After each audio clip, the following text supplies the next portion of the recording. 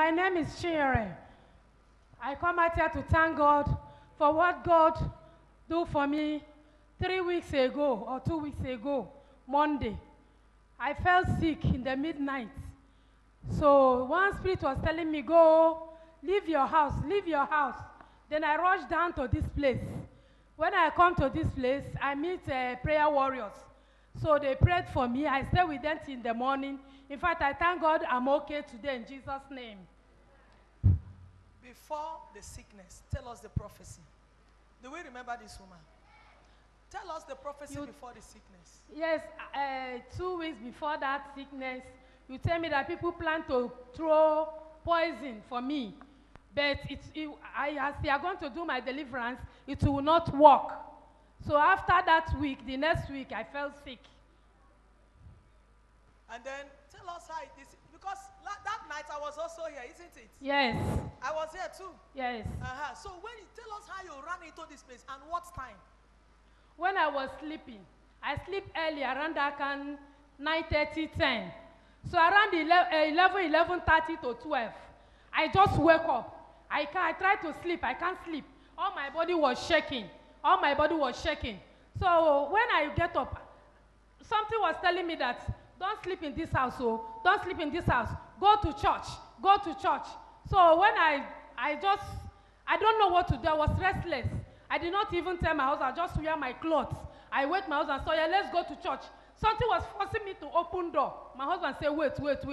When he wear his clothes, then I started coming here. I entered here with run. And in fact, I was breathing like I want to faint that day. Around what time? Around after 12 to 1. After 12 to 1? Yes. The night, midnight. You ran into this place? Yes. Yes. Clap your hands for Jesus Christ. I prophesy that every plans of the enemy against your life shall never come near you. Let me prophesy again that every concluded plans of the enemies against your life that is waiting for the day, for the month, for the week, and for the time to manifest, we send it back to senders. I want you to declare 3 times, I shall live to testify the goodness of God in my life.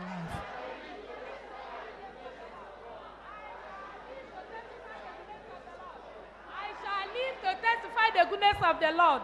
In Jesus' name we pray. Amen. And another testimony, last year, we traveled for my brother's traditional wedding. In fact, we'll do everything and come back safely. I said, may his name be glorified in Jesus' name. Another testimony is about my daughter. She's sick for 5, 6 years to 7 years. So when I come here, mommy prophesies for me that there is one of your daughter that is sick.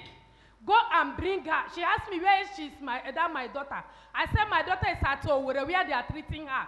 She said it's a water spirit that I should go and bring her. In fact, when I go there, the man of God don't want to release her. So we stay there and stay there. At the end, my husband said, you must bring this girl. So I thank God when I bring her here, in fact, sometimes she will run away. I will start pursuing her. So when I bring her here, mommy prayed and they do a place on deliverance. But today, she's okay.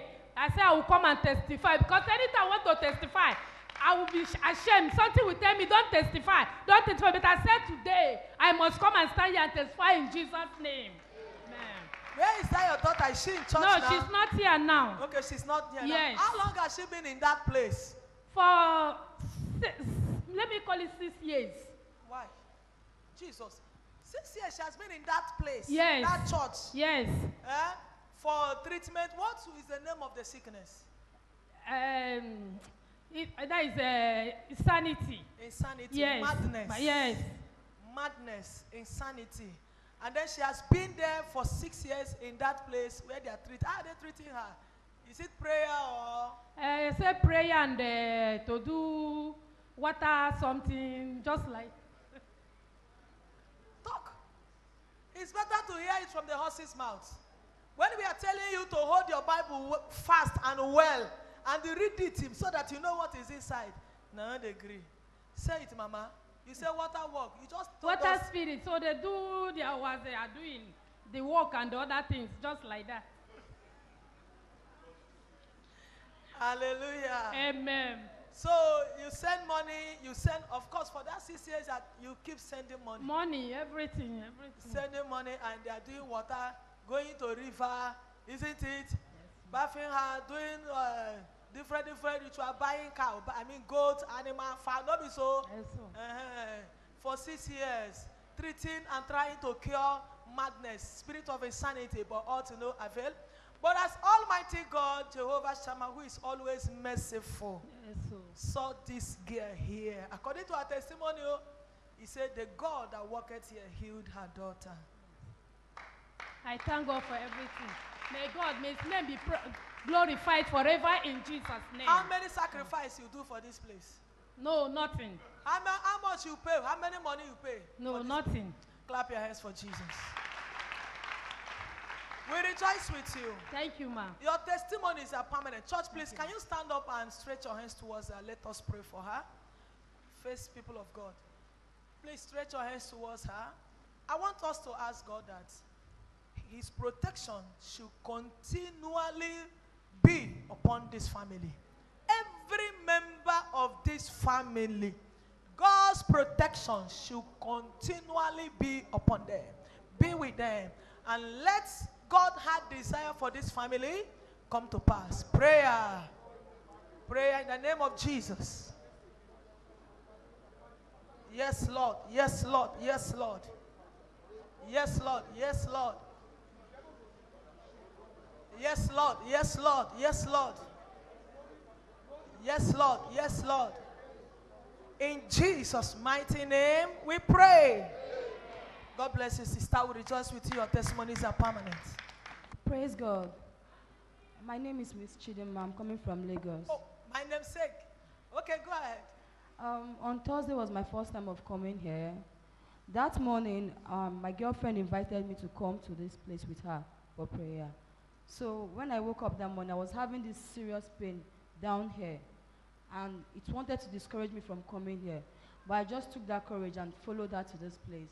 When the prayer section was going on, I just believed that after the prayers, I'll be healed. So when the music started, I was dancing to believe that that pain would stop, but it was still there. But there was a prayer mommy raised and said, if you know you're having issue with the health and stuff like that, just provide. And I prayed with the faith. After the prayer and everything, I no longer feel that pain down here anymore. Even till now, I'm okay now, I'm perfectly fine. Then another testimony is this Saturday that just passed. Ever since I opened my shop, I discovered that weekends, it's a salon. And on Saturdays is when people normally make their hair. But on Saturday, I discovered that we always sit down at the shop, we don't make hair. And you see some people, they'll just pass to make their hair in other salons. I was like, what is happening? So I came here with that faith. I told God that this shop I've opened, it will not go down. I need you to do a miracle. But this Saturday, I was at my shop working till around 10. And people were calling me on the phone. People were like, they want to come and make their hair. I was like, I'm available anytime, any day. And they was like, even as I'm talking to you now, my stylist is at the shop making hair for people. I said, this God that have done it, let her continue this work. Holy Ghost, fire! Hallelujah. Today is Sunday. Well, we give thanks to God. Amen. Hallelujah. Are you understanding that testimony? This past Thursday is our first time of coming here. Amen. When she came and she did deliverance here, to the glory of God, God took away the stomach problem. And she said since she opened her shop, she's a stylist. Every weekend, people don't come. And you know it's weekend that is their time now. But people will pass. They will go to another shop and make their hair, but they will not enter their own. They will be sitting down, watching and looking at people. But after her deliverance on Friday, Saturday being the next day, she said she started working from morning till 10 nights. Morning, in the morning, Saturday to 10 p.m. And even as she is now, Even as she's standing here, that her workers, her stylists are working there now. Her phone is ringing. People are calling her from here, from there. That will be your portion from today. Amen. Every door the enemy closed in your life, because we are here, we open it. Amen. Because you are alive, we open it. Every good door is opened. Every door of favor is opened. Every door of blessings are opened. In the name of Jesus. If you believe, can you shout a louder amen? Thursday was just your first time of coming here. We want to know, how long have you been in that shop?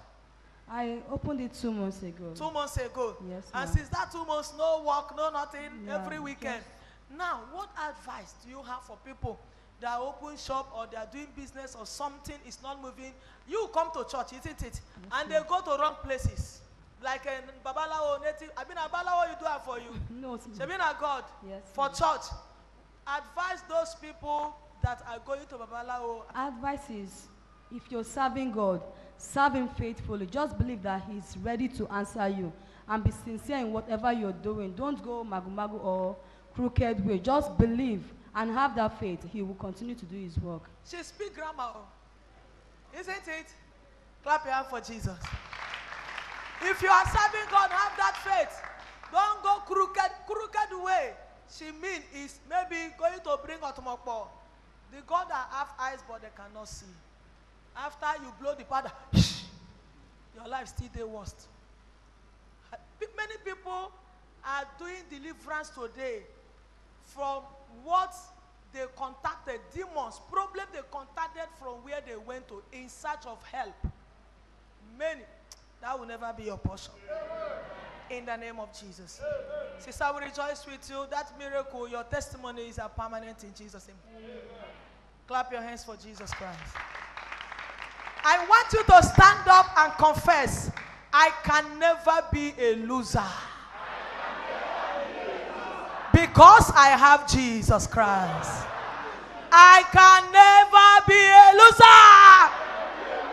In my career, in my marriage, I can never be a loser. Financially, in my family, I can never be a loser. Because I have Jesus. Jesus is the King of Kings. Jesus is the winner. He is the highest. And I am connected to Him. Clap your hands for Jesus. Brother, God bless you. Tell us your name, where you are coming from, and what our Lord has done for you. Testifiers, praise the Lord. Hallelujah. My name is Brother Roland. I'm coming from Lagos. My testimony goes like this. I want to thank God for His grace, for His love upon my life and my family. And I want to thank God for making me a father, because it's not easy.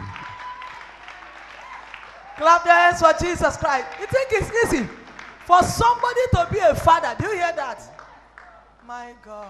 And I want to also thank Mommy for standing by us, me and my wife, for years that we have been looking for fruit of womb.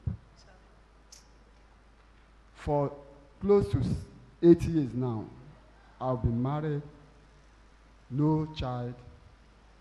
My people, my wife people, all of them, they are disturbing, they are calling. They are asking, what is the problem? Both my friends, people that are married before, the people that I married before them, all of them, they are asking, all of them are asking me, boss, how far, what is happening? This one, this. I say, my brother, cool down. When it is time of God, God will do it at His own time. That is what I always told them. So last year, there is a program that we are doing here. Mommy now call all the women that is looking for a child. They should come outside. So my wife was among them. She came outside. They wrote a paper and threw it at the altar. Now Mommy said, if you know that you are looking for a child, yeah, come pick any date, anything, pick. And my wife was among people that picked that paper that very day. So after that day, the date my wife picked that month did not pass her by. Hey.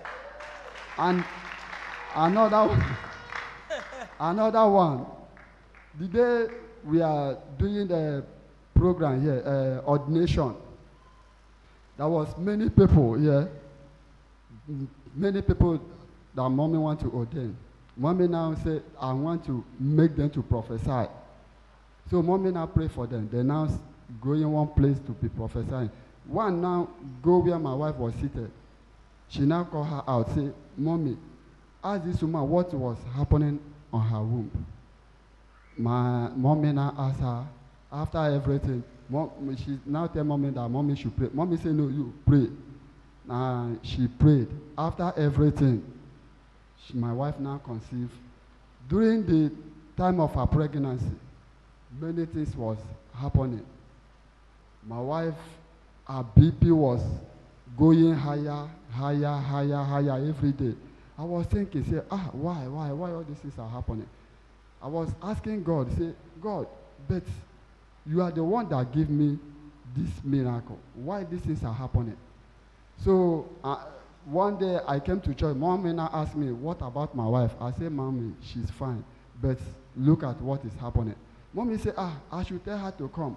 I said, okay. I got home that very day, and I tell my wife, say, Mommy say you should come home. On Tuesday, that very day, during counseling, my wife now came to the church, meet Mommy. Mommy now placed her on deliverance. After her deliverance, she go home. Mommy, after her deliverance, she got home. Because that week, workers, we are having their workers program.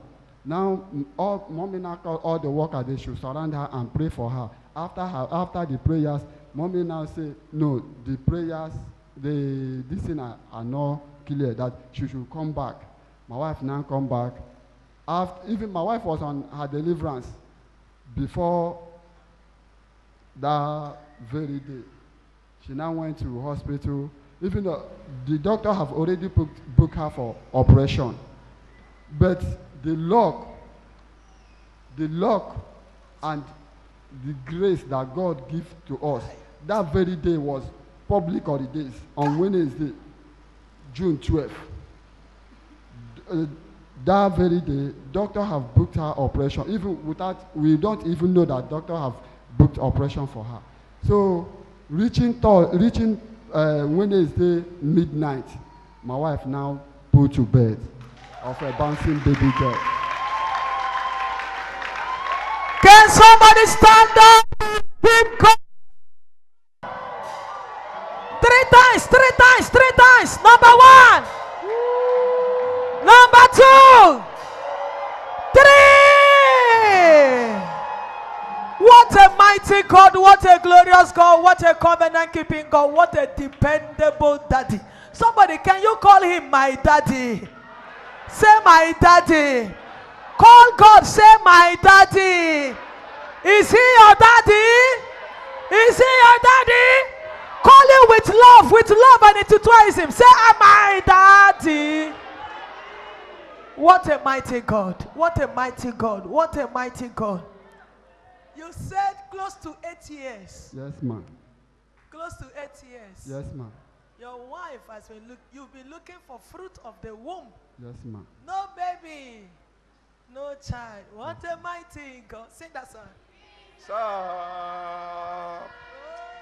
What a mighty God we serve. Hallelujah. Heaven and earth adore you. Angels bow before you. What a mighty God we serve. Hey!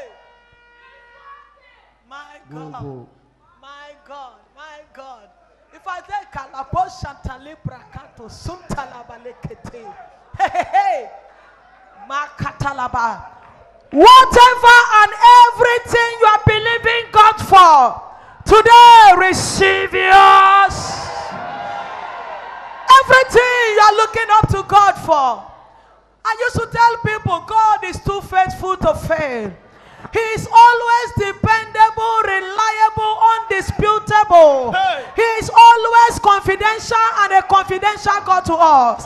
And is always available to reach us. I prophesy, whatever you are believing God for, receive. Amen. Hey, receive. Amen. Receive. Amen. Receive. Amen. Receive. Amen. Receive. Amen. In the name of Jesus. Amen. Close to 8 years. You know, easy. Close to 8 years. A lot of disdainment. A lot of mockery. A lot of mockery. A lot of discouragement. A lot. But yet, at the end, Jehovah wiped away their tears. Yes, I'm aware. When they said the BP, what they call, I shouted. I said, hey, you is a lie. I said, come here. Fire. Oh my God, oh my God, oh my God. Can you stand up and tell 3 persons, keep trusting God, eh? He's faithful. He can't fail you. He's faithful. He cannot fail you. Never, never, never. Your mama may fail you. Your papa may fail you. Your friends may fail you. Your sister may, even your pastor may fail you. But Jehovah knows they fail. Keep trusting Him. Hallelujah. What advice do you have for people? Your own is close to 8 years. And today, God has broken the yoke. Even when they book out for operation, I'm aware. They book out for operation because of the high BP. The blood pressure was too high. But the Lord did it that no operation, she delivered safely. A bouncing baby girl. Even before she entered that favor room, because we call it favor room, her BP was 195 something before she entered. But at the end, God took the glory. Was it self-delivery or operation? Self-delivery, man. Self-delivery, no tear, no razor, no knife, no cutting.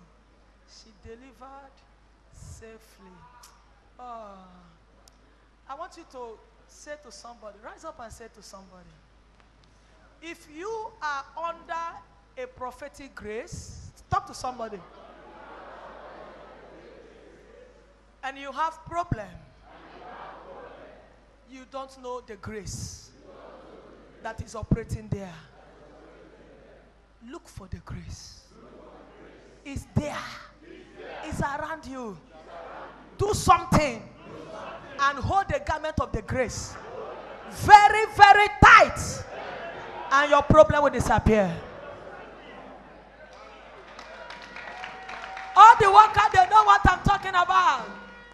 That day we stayed from morning to morning, and then night. Hallelujah.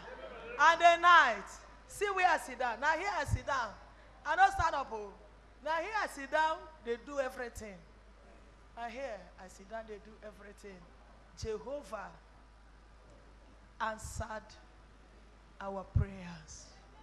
And today, our brother that is looking for fruit of the womb, close to 8 years now, is a father.